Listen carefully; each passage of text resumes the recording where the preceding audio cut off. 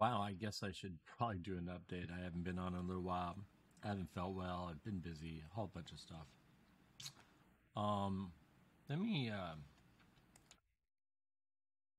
share something kind of cool with you guys. People have been asking, and people have been seeing what I've done.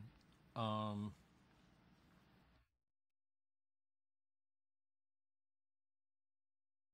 I've been using Turbo to and ZimWriter with the bulk writer. This tool right here, this wonderful tool right here with these settings. This is what I'm doing. Um, I just decided to try this out. I used the tag generator. I went in here. I said, hey, I want to activate this, do some articles on topical authority. I don't remember. I did like 30 clusters. I don't know. GPT-4 knocked him out. So I've been importing those 100 at a time and letting ZimWriter just do it with bulk. But I've been using a custom prompt that a lot of people have been asking about. And am I going to teach about it? Am I going to give it away? The truth is, the course was about using ZimWriter in other opportunities and fashions and give a different way to look at it. Now, I spent a lot of time and money figuring out and finding a particular way that prompting works for me.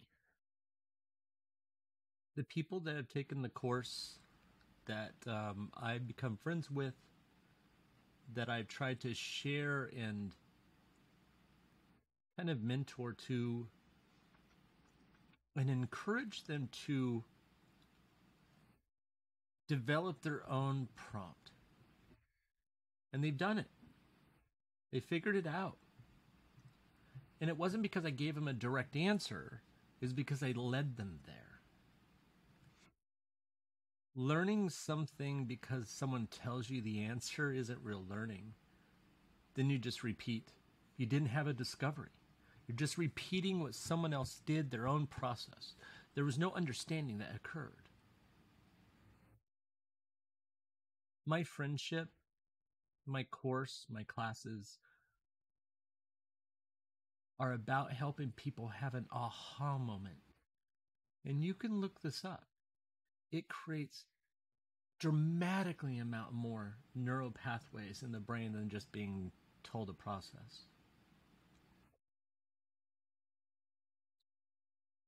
You want everything, the sun, the moon, the stars, for a $49 course. Maybe contribute to the community. Maybe bring some value. Develop some friendships. What about the Google Meets? Well, they run 24 hours a day. You log into the course site and you go into your, in fact, I should even show you how to do that.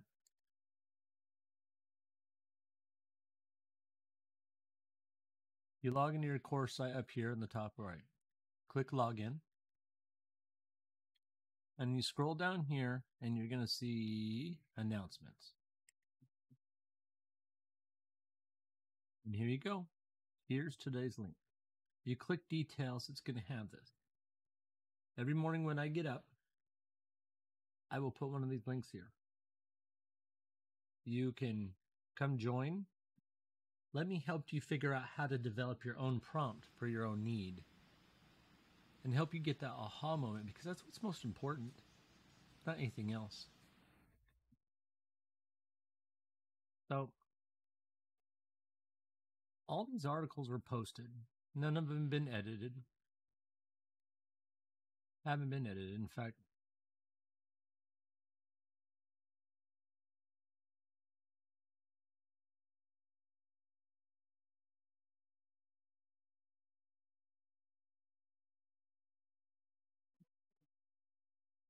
you can see some of these have not been edited because there's no keywords or anything set, right? So let's go view this one. Yes. Sorry, in case you guys forget, I'm blind, or at least partially. So let's take this article. I do not believe I've had this indexed yet. So let's find out. It has not been indexed. So let's request it to index.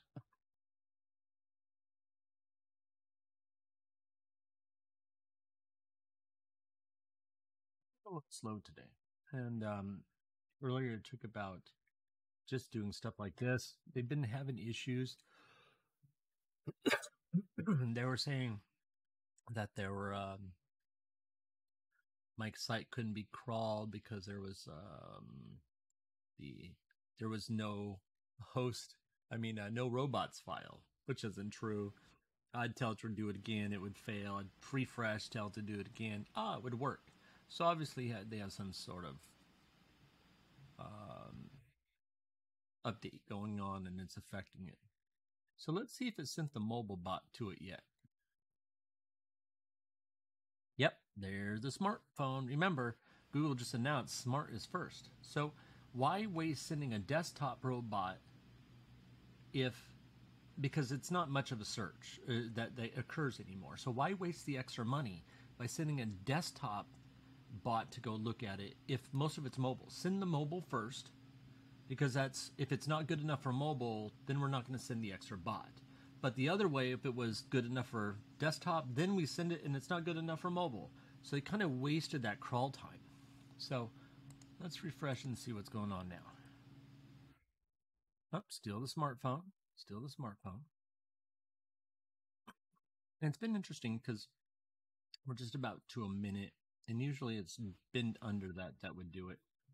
But I'll sit here for a few minutes. I have no problem showing that because quota exceeded. That's because I've quota exceeded because I've submitted them all and they get crawled.